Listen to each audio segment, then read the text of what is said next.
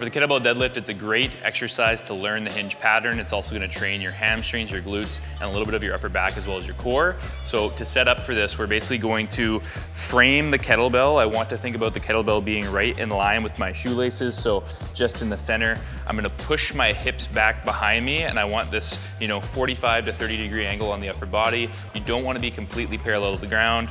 I'm gonna break at the knees a little bit more, grab on, big breath in, shoulders back, eyes forward, push through the ground hard, squeeze your glutes, and then back the way you came.